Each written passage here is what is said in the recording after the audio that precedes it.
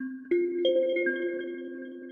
everybody, Derek here from Addictive Tips. In this video I'm going to show you how to install the Gnome Builder IDE. So this is it's a useful tool for programmers. It's really nice. I'm using KDE Plasma, but it doesn't matter. You can use it on any desktop environment.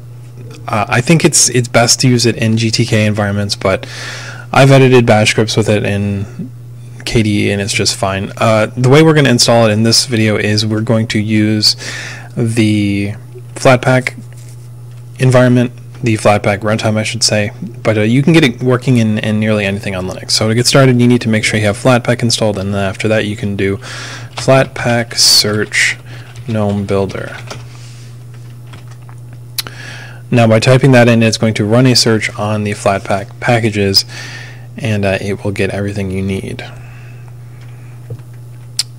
You can also search Flatpak search builder.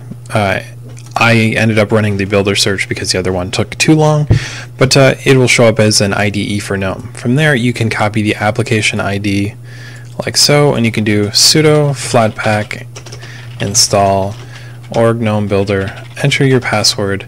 It will look for matches. You can press yes for this, and yes once more, and it's going to download the builder locale SDK and the app, and it's going to set everything up, and you just got to be patient.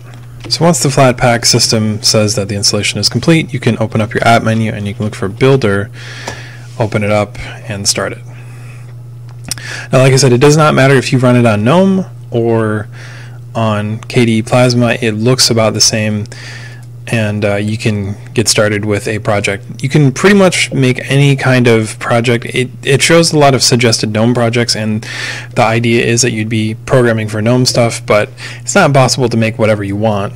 Anyways guys, this is how to install GNOME Builder. I hope you guys enjoyed this video, and I will see you in the next one.